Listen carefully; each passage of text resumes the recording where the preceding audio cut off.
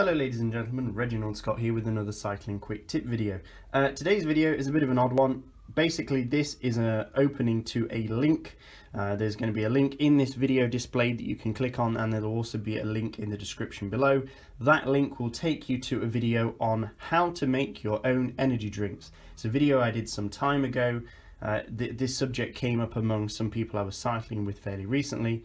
And yeah, if you're interested in making your own cycling drinks, I have done a video on this.